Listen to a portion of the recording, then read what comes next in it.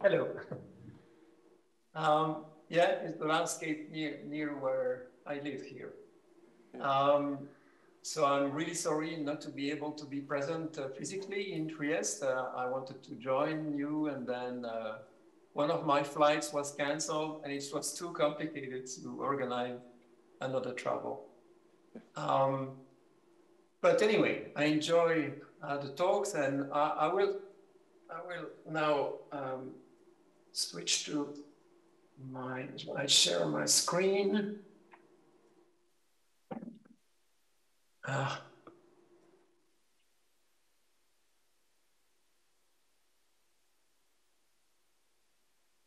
I have a problem with sharing my screen.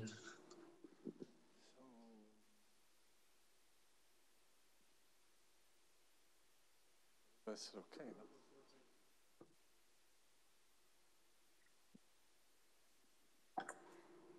You know, these new computers are too safe now, and it becomes really complicated.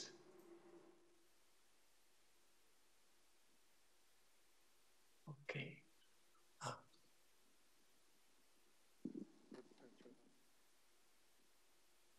Okay, we see your slides. Can you see my slides now? Yes, yes. Okay, great, now, great, great.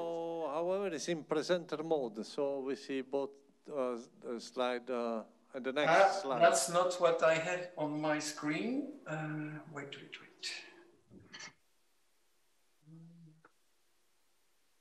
So,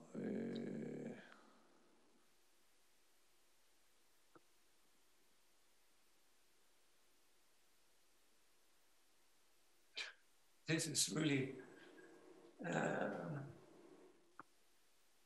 yeah, maybe. Sorry, I'm going to change my my video. Yeah, you can try to stop to not stop the sharing screen, but like remove the presenter mode. Yeah. Now try to do. Yeah, he's using Zoom. Okay. Oh yeah, now it's good. Now it's okay. And now it's okay? Yes. Okay, good. Sorry about that. Okay, so my presentation is about the long-term dynamics and sustainability of human-nature interactions. So it's a new research project that I've developed during the last 10 years or so. You must know that I'm an ecologist, a theoretical ecologist. So I mostly studied so far changes in biodiversity. It's the left graph. Changes in biodiversity, how they affect ecosystem functioning, and in turn ecosystem functioning, possibly even human well-being. But actually, when we made a synthesis of that research area, what we showed in that particular paper that I'm showing this figure now, is that there's a loop actually that needs to be closed between what humans are doing, which is in yellow at the bottom, and then the ecological dynamics, biodiversity ecosystems that are in blue, and then in between we have the anthropogenic drivers and ecosystem services. There's also a scale issue, but I'm not going to address it in my presentation here. So I became interested, or before that paper already, in trying to close this loop. And so how can you do that? Well, there are different ways of doing that. The way I personally addressed it is by trying to extend an approach that was developed by two economists, Brander and Taylor, some time ago, who were interested in why the Easter Island civilization collapsed. And so they developed a simple economic model of Easter Island. And so the interest of that approach is that it's very simple. So basically what they did is to build a simple ecological economic model in which you have basically two variables. One is just a natural stock, which was just assumed to have logistic growth for simplicity.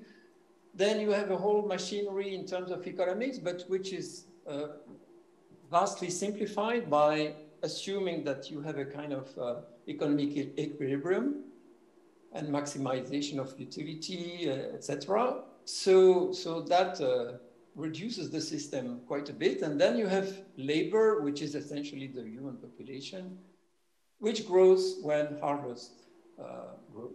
And they ended up with a very simple system, which actually turns out to be a Lotka-Volterra predator-prey model, where labor, that is the human population, is the predator, and the harvested natural stock is the resource. Okay, and so they spent a lot of time, they were really excited about these results, and they show nice pictures of phase planes and time trajectories for these kinds of systems, which incidentally are very well known in ecology already. And they claim that actually, since you have a kind of damped oscillation, then this could possibly explain the collapse of the Easter civilization. Well, I don't want to debate about that conclusion, but anyway, I felt that the general approach was quite interesting. And so we decided to build other kinds of models with the same philosophy. And so since my interest was on biodiversity changes, and as you know, at least in terrestrial systems, the biggest threat to biodiversity is land use change. So we started building models of a human population converting lands. So you have lands that can be in two states, either natural or converted, and then mostly used for agriculture. And then, which of course has an impact, generally a negative impact on biodiversity. But then we also built in our model a whole layer of economics behind it, which makes it very complicated at first sight, but using the kind of tricks that Pranner and Taylor developed, we were able to remove them. They are, in a way, built in the parameters of the model. And so the model actually reduces to 3 variables this time: the human population, technology, because it turns out to play a big role, and then biodiversity dynamics. And our main interest with that first model was to look at extinction depth. And I don't know if you know that concept of extinction depth. It's basically the fact that when you destroy land, natural land currently, you are actually committing species to extinctions in the future. That is, species don't disappear immediately as you convert land. By the way, this is the common mistakes that people do in, you know, on the radio, etc., or even scientists, when they talk about extinctions, they provide estimates of rates of extinctions that are much higher than in reality. Actually, we commit species to extinction, but they are not yet extinct. And so that's the extinction depth. And so the idea is that if you have delayed biodiversity dynamics, which we know happens, we have a lot of evidence for that, then you basically get the first 3 graphs there, panels show what would happen for the amount of natural land, that's a gray line, and then for the human population, that's the solid line. And you, in the 3 panels ABC have increasing extinction depths. And you see that at first, when you don't have extinction depth, then that particular model leads to a stable equilibrium. Then if you increase a bit extinction depth, you start seeing oscillations. And eventually, if you have too large an extinction depth, then you start having a collapse of the human population. So basically, this very simple model already shows that delayed biodiversity dynamics can generate environmental crisis to the point of even leading to the collapse of the human population. We also use the same model to show that it can also make other predictions. For instance, if you start protecting land, well, the fraction has to be, of land protected has to be large enough, but then you can stabilize the system. That's with the same parameter values. That's the right panel. So clearly, protection of a large enough fraction of land can ensure sustainability. So that's a good thing because that's predicted by a lot of other approaches. We also checked that actually an approach based on taxation of land conversion can work too. So we build a more elaborate economic model showing that a land tax policy that maximizes the discounted sum of benefits in the long run can also ensure sustainability. And moreover, if you see, for instance, well, the graphs, when you compare the green and black lines, you see that actually this kind of policy is beneficial for both biodiversity and the human population. So there's no trade-off here. It's beneficial to both. Okay, so something that is obviously missing in these first models is the fact that the human population is not homogeneous, and also there are delays in the behavioral changes in the human population. So our next step was actually to use the same kind of model, but dividing the human population into two groups. It's of course a big simplification, but we define two groups, defectors and conformers. So it means that defectors are, it's a classical evolutionary game, so it's inspired by that. So basically conformers conform to a rule that benefits collective well-being, and defectors play their own, according to their own interest, and so don't obey the rule. What we could show then is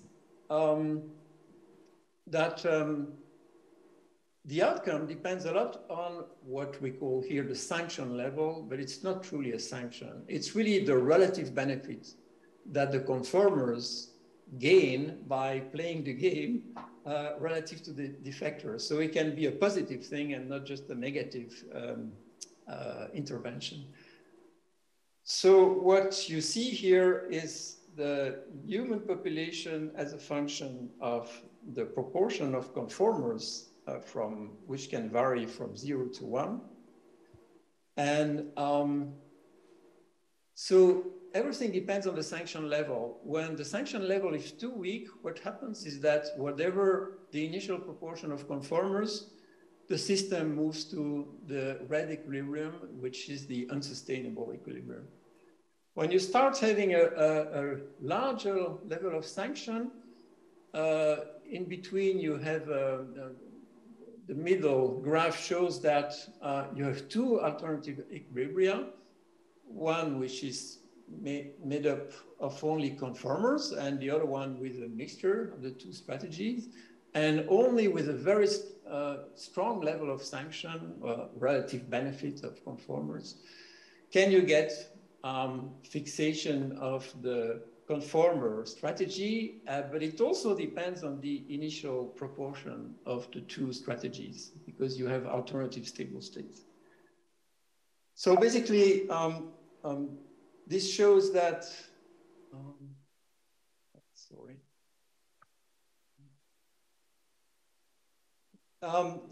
This shows that when you have several strategies in the population, it's much more difficult to reach sustainability, which makes a lot of sense. This is compounded by the effect of the extinction depth, of course, because these are the, the endpoints of the time trajectories, but actually if you have a large enough extinction depth, then you get a lot of transient dynamics that can be very complicated with a lot of ups and downs. Right, so to move a bit further, we try to build a model where we no longer have, So we no longer have economics because, the model is a bit constrained by the economic assumptions, but where we could have a bit more details about the ecological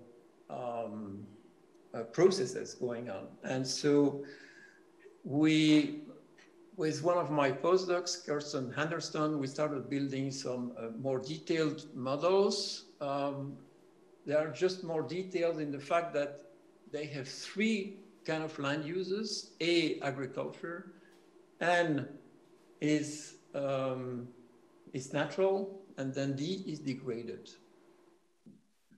Degraded can include urban as well. So it's neither agriculture or natural. And this can include a lot of other processes like restoration, natural regeneration, natural degradation, etc., etc. So when we,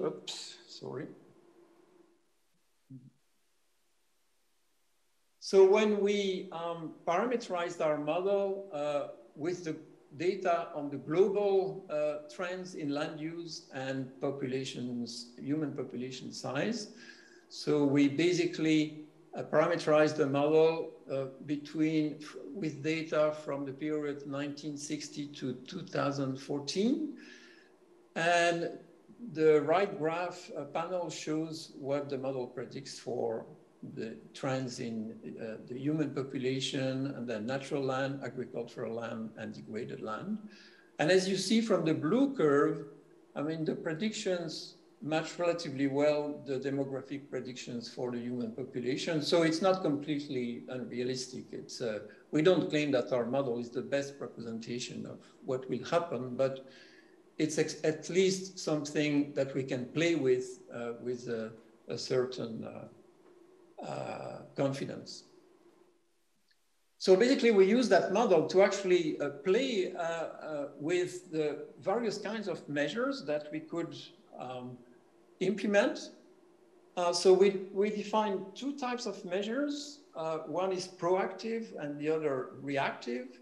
A proactive measure is a measure where you have an intervention before changes happen. So that could be, for instance, avoiding or increasing land degradation.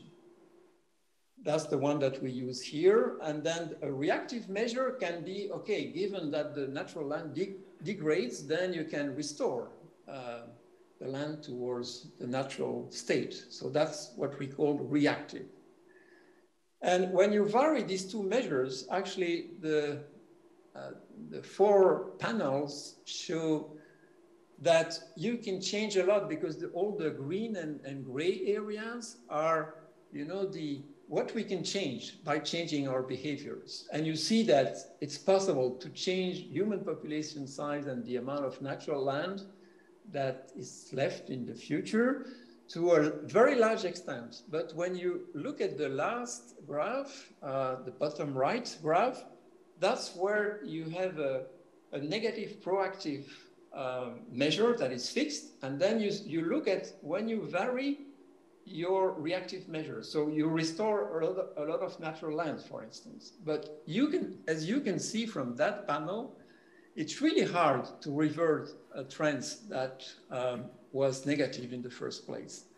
So basically the conclusion that we draw from this exercise is that changes in human behavior obviously can make a difference, but reactive measures are not enough to ensure sustainability. And so this is a really sobering message because it means that what people are doing today will make a big difference for the future. And even in the future, we might not be able to reverse the processes going on now.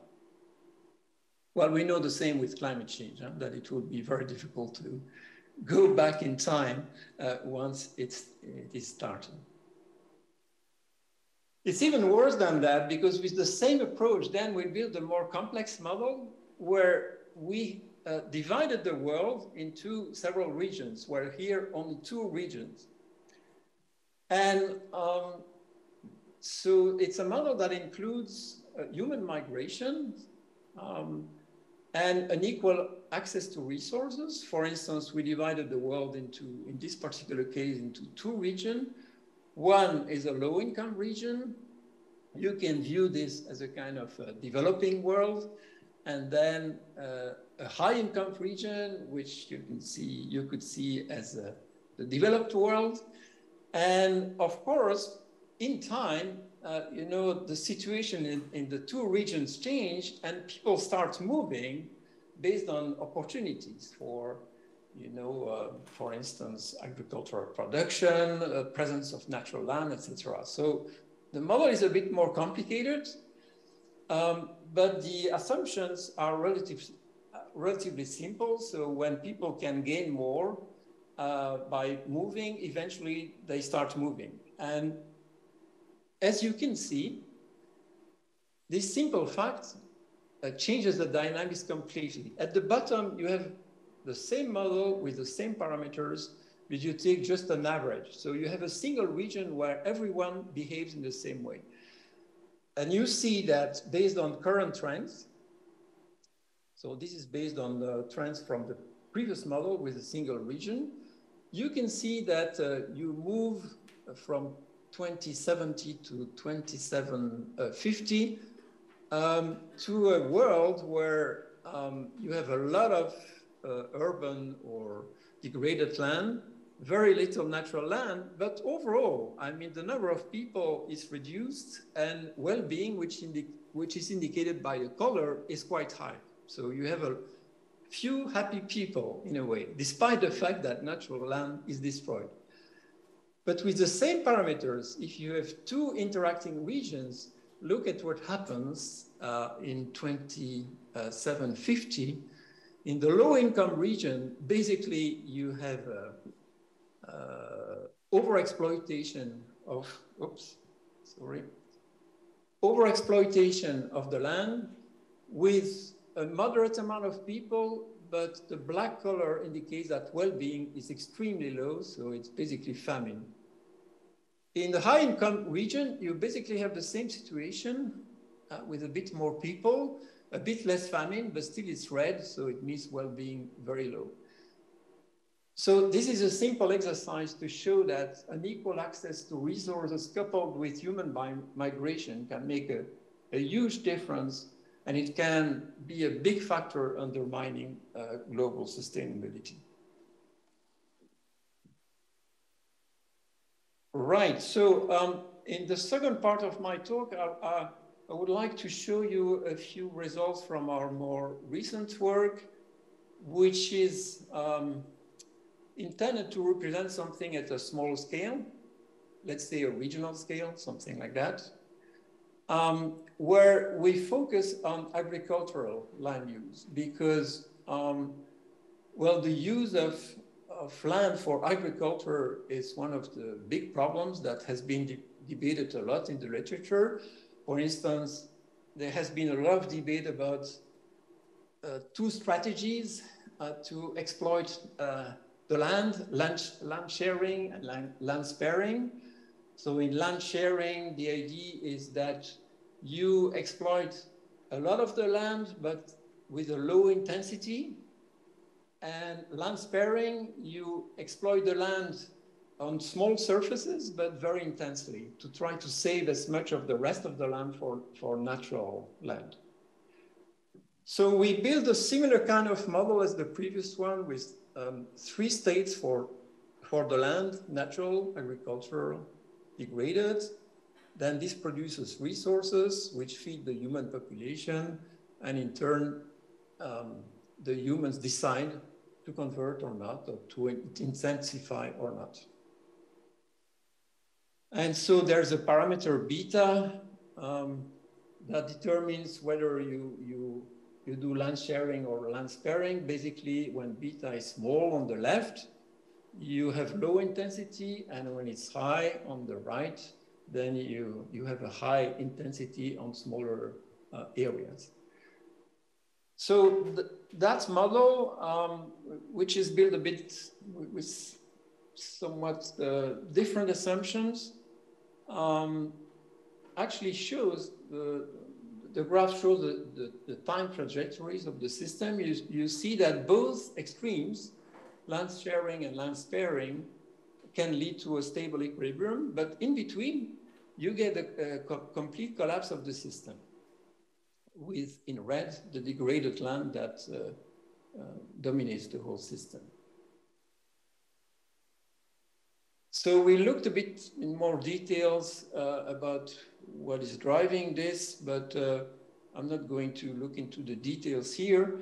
What we can see is that the 4 panels here show what happens with a varying amount of rates of recovery from the degraded states. So there's a natural regeneration of degraded land. And what you see basically is that at the bottom, when the natural rate of regeneration is very fast, then you avoid the collapse in between. But when it becomes lower, then as you move up, you see that there's a whole range of possibilities where you have a collapse of the system.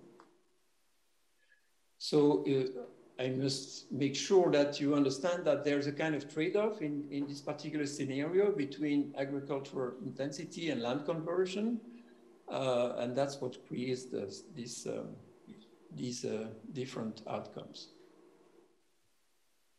So basically, actually, in this particular model, in this particular results, what we assume is a linear trade-off between the land conversion rate and agricultural intensity.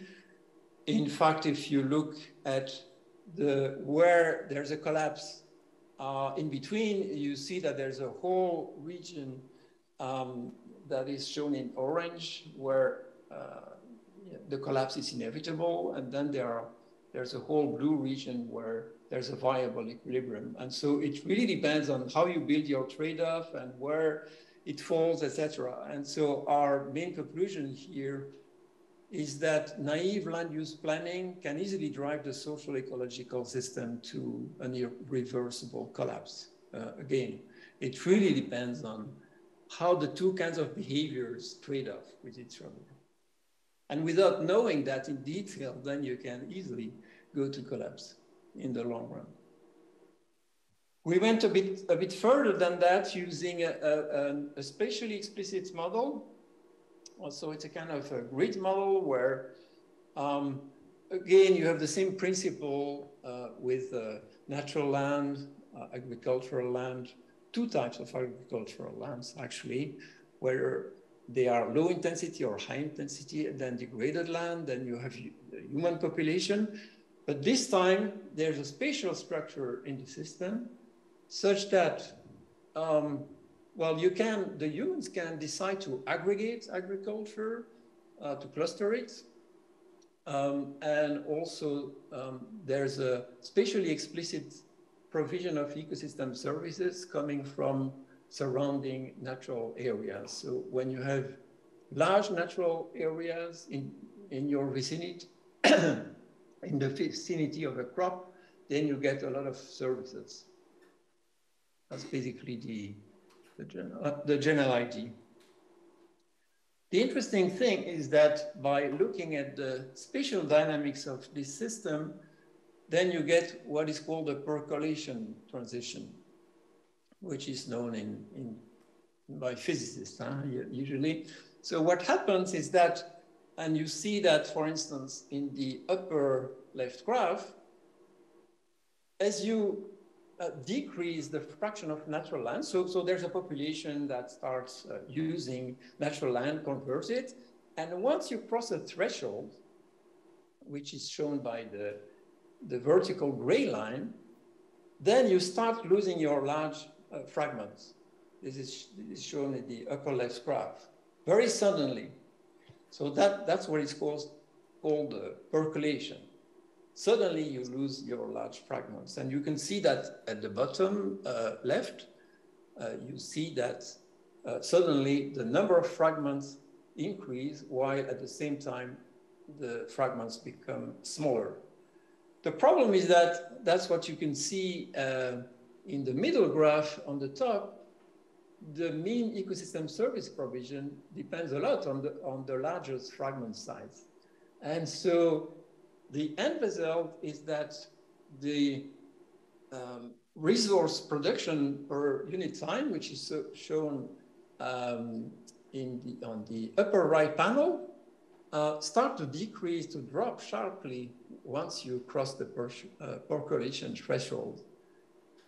And what humans do in this situation, well, because they have to feed the human population, then what they do is actually what is shown in the lower right graph.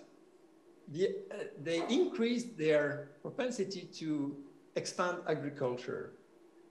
Just after the percolation threshold, you see that suddenly, boom, the intensity of the propensity to expand agriculture increases a lot.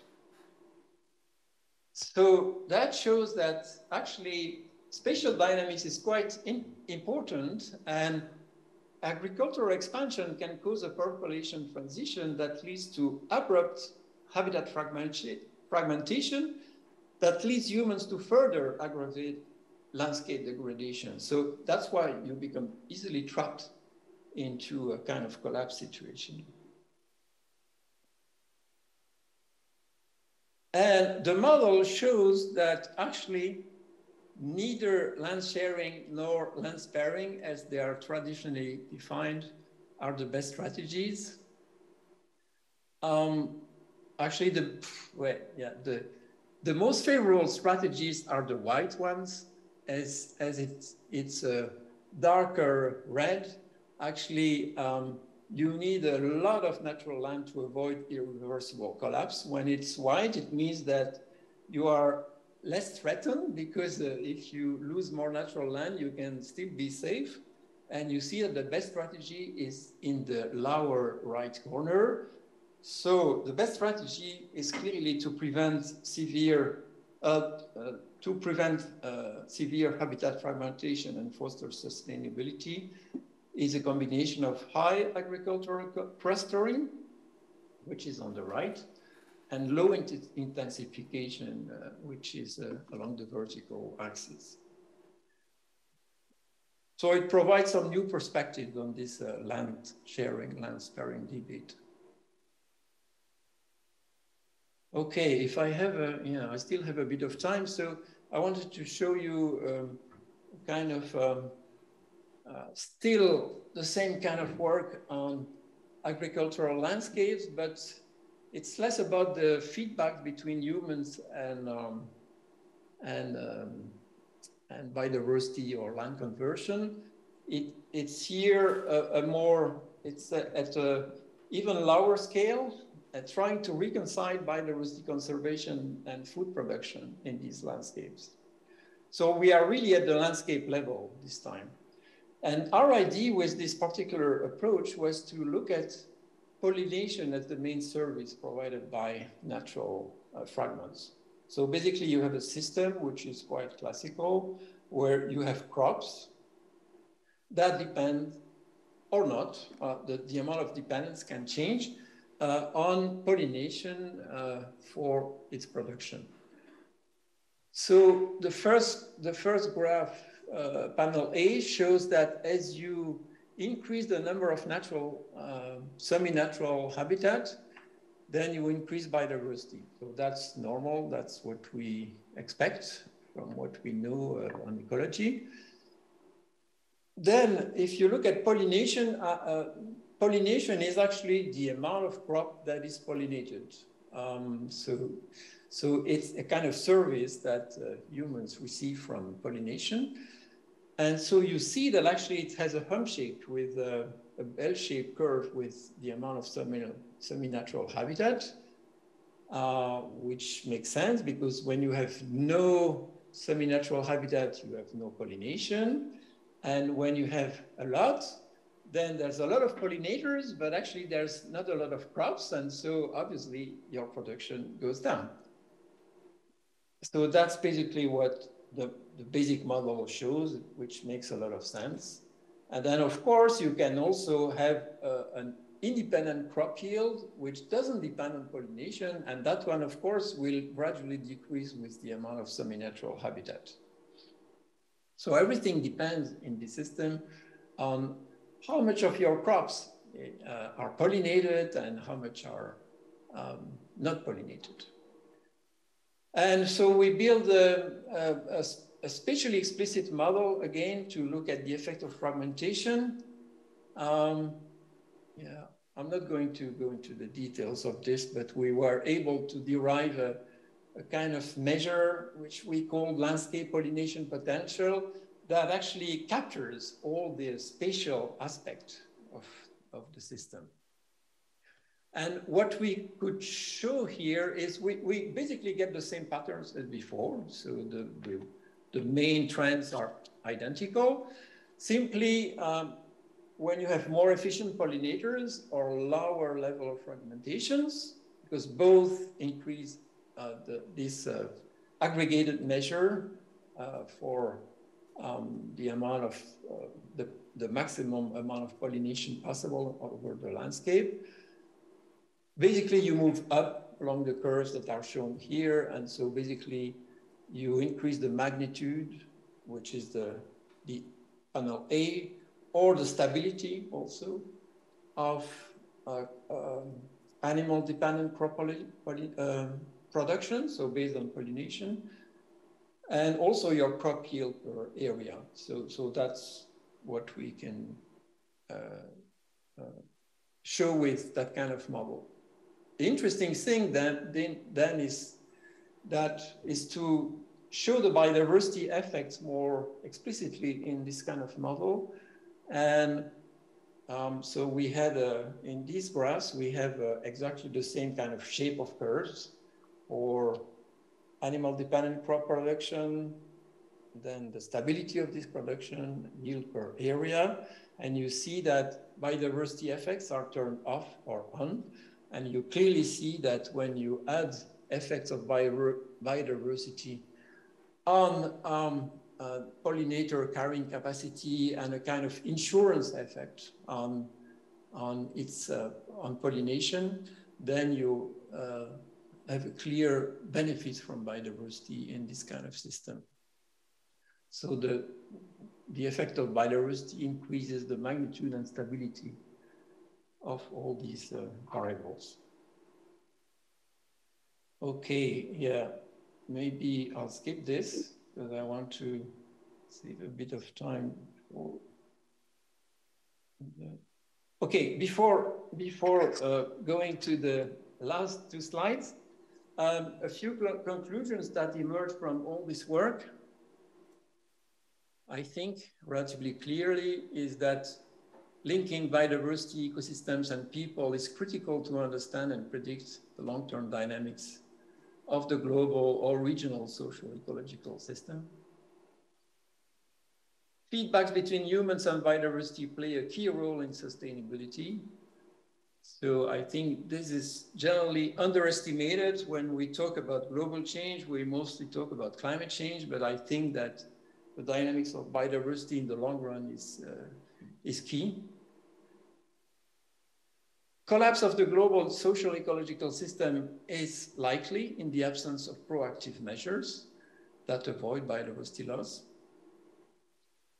So it's not, what I mean by that is that it's a common outcome, whatever the kind of model that we build. So it doesn't depend on fine-tuned details of the model. Delayed responses and unequal access to resources are two major factors that undermine sustainability. So we have to take that into account. We've just seen that naive land use planning can easily drive these systems to collapse also. I didn't show that, but reconciliation of biodiversity conservation and food production is possible, but requires a big shift in agricultural management. So all that is, some will say pretty pessimistic because it shows that, you know, all these kind of difficulties and collapse are quite likely. But I think it's unfortunately quite realistic. That's the situation we are facing currently. And so my last two slides are about what we can do about this. So actually, we are convinced that changing our worldview is necessary if we want to avoid these long-term problems. And if we really want to build sustainability, then we have to change our worldview. And basically, we compare here, it's a very simplistic picture, of course. Basically, on the left, you have the current situation when we have a disconnection between humans and nature that leads to unsustainable norms and values, behaviors and policies, which leads to extinction of experience. So we no longer are in touch with nature, so it continues even further. And so it's a kind of vicious circle. And we should shift towards a more sustainable vision where we have contact with nature, we have sustainable norms and values, behaviors and policies, and that can lead to a virtuous cycle. And so in this particular study, what we wanted to see is whether simply changing human nature connectedness, can it make a difference? And actually it does. So it's a recent paper that was led by a psychologist where we made a meta-analysis of many studies, more than 200 studies, either experimental or correlational. And these studies have looked at how human nature connectedness is increased or decreased and what is its possible impact. And as you see on the top, the experimental studies show that exposure to nature, that's on the left, and mindfulness practices improve human nature connectedness. So mindfulness is, for instance, on the right panel, and you see that clearly it increases the human nature connectedness. In these experimental studies, these were controlled experiments, so we know the causality. So we know that these two kinds of manipulations increase human nature connectedness, and there's some quantitative way to measure it. At the bottom of the graph are correlational studies, and you see here causality is unknown, of course, but you see pretty much the same kind of patterns. So these correlation studies confirm the experimental results. If you change your contact with real nature and mindfulness, that's on the bottom left, you see that you have a clearly positive outcome on human nature connectedness, or the reverse, we don't know causality. But also human nature connectedness is positively linked to nature conservation and human welfare. So they are not in opposition to each other, but it's negatively correlated to non-environmental values. That's what is seen in brown at the bottom. You see that the effects are systematically negative, which means that as you decrease human nature connectedness and you basically have a less favorable behavior towards the environment.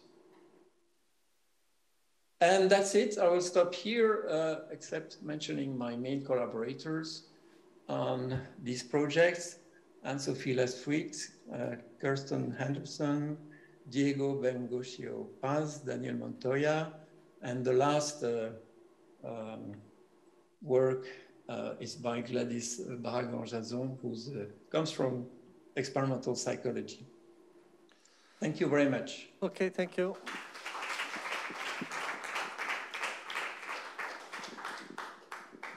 Now I have to stop. Questions? Are there? So what I understand that you have presented are essentially theoretical models, and one question is there empirical support for this? I mean, how do we stand in terms of validating these models or these insights from models in real data? That's the traditional question about modeling exercises. I'm not sure that you want to reproduce the Earth system and manipulate the system in to have an experimental setup, but that's not really possible. But simply we can maybe have some small-scale data that we could possibly fit to, but currently the only thing that we can do is based on the current trends. We know the trends, we know the reasons, and our models are basically there to show what is the potential futures. It doesn't tell that it will happen, and hopefully it won't happen. That's our hope. But we need to know what is the potential futures and what we can do about it. But it's very difficult to have a full validation of any of these models unless you perform some experiments on relatively small scale. So some of these things can be done on small scales. For instance, some of my friends in France are manipulating, are doing experiments with some farmers and trying to change their behaviors, and they accept to play the game. And so they see the outcome after many years. And so this is something that can be done, but it will never solve the problem of validation at the planetary scale, which is impossible. I mean, the only way to validate it is to see what will happen in the future. But that's not a good, very good way to do it, because it might be very negative. Yes, thanks. We have another question. Yeah, very interesting. It's not my field, so I might ask a very naive, stupid question, but here we go. At the start, you showed this, let's say, few happy people scenario that I found very confusing and counterintuitive, because you start, can you hear me? Sorry. Yes, yes. You start showing that you got, let's say, 7 little people in a box. They live in a world which is mixed between concrete, forests, a bit of everything. And then you go towards the end of the 7th century, I think, on the scale. And all of a sudden you end up with one little man out of 7. And then it's all still full of concrete and he's still happy for some reason. I found this very counterintuitive, because is there feedback between how you change the human population and how you maintain the amount of land use or concrete? It's basically the Chernobyl example. If you remove humans from Chernobyl, it takes 30, 40 years for the city to become a forest. It's back to forested area, more or less. So, I don't know. If you can comment on that, this few happy people scenario sounds very counterintuitive to me. Because if you wipe out, let's say, 1/7 of the population, there would not be enough humans to maintain the amount of concrete in the cities, and things will collapse, and there'll be more wildlife taking place. That's something I found, sorry, counterintuitive. I might be wrong, I might have missed something. Okay, yeah, that's a good question. It all depends on the long-term dynamics of the system. And remember that this is transient dynamics. Even in 2750, it's still transient dynamics, because if you let the system continue for millennia, then you will see another pattern, and you will probably see what you expect. But the problem is that, well, the model includes a lot of different things, in particular the effect of technology. And so you can still imagine a society where you have a lot of technology, few little natural land left, and still people who are relatively well off. I mean, they don't suffer from famine and things like that. So that's a counterintuitive outcome, but it's quite possible within the framework of the model. And of course, in the long run, it will revert to something that has more nature, probably, but not on that time scale. Thanks. So we have Joel. Joel, you want to ask a question? Yes. May I ask a question, please? Yes, go ahead. In an early slide, you showed an equation for the growth of technology. And if I saw it correctly as it went by, in that differential equation, there was a self-limiting factor like the logistic factor for population growth. I believe there was a maximum, and as technology increased, the rate of increase of technology decreased. Yes. I don't know if I saw that. Okay, I did see that right. No, okay. no, you are absolutely right. I didn't have the time. So please let me finish my question. Oh, sorry. I have two questions. One is, what happens if you remove that constraint, and whether that constraint is justified in the historical record? And second, does it make sense to talk about technology as a single quantity when some technologies have adverse environmental impact and other technologies have very favorable environmental impact? For example, the use of information to guide agricultural activities, to plow in the right places, it's all the benefits that come from informational technology. So one is, what happens if there's not that limitation? And two, what happens if you differentiate technology according to its impacts? Thank you. Okay, so yeah, thanks for the question. It's a complicated story. So in that particular model, which was our first model, we indeed implemented a kind of logistic growth for technology with the idea that, well, through time, technology don't necessarily increase until it's not infinite, let's say, the growth, and so it will stabilize somewhere. But why? That's a debatable assumption, of course. You can also have other scenarios where it never stops. And so in other publications, we have removed that assumption. And it turns out that actually the dynamics of technology plays a really big role. And regarding your second question, that also plays a big role. What kind of technology, where it goes, for what, etc. So we've played with that in another paper that I didn't present in my presentation. And it can change a lot of things. So the model predictions are very sensitive to two things, actually. The first one is how technology is included and what are its impacts. And the other thing that is not in this particular model, it's not explicit at least, is the highly nonlinear relationship between human fertility and technology and resource access. And so we've explored that a bit more in other papers, and that can lead to very different outcomes. The problem is that many of these outcomes are not necessarily positive, contrary to what you could believe. So it can go all over the place, basically. So our basic predictions are valid for the specific assumptions, but it's possible to have other futures as well. Thank you. Sandra, you want to do? Yeah. Michel, I have a very simple question for you. You mentioned that some naive land planning could lead to collapse. Could you elaborate what you mean by naive, or give examples? Well, the example in this particular model, well, the model about agricultural land use was actually inspired by some real data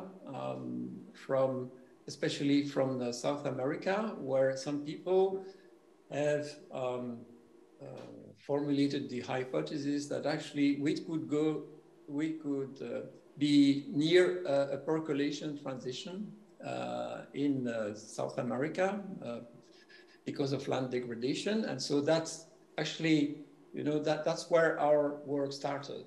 And so the naive land planning issue arises from the fact that there's no simple relationship between intensification or, the sparing versus sharing perspectives.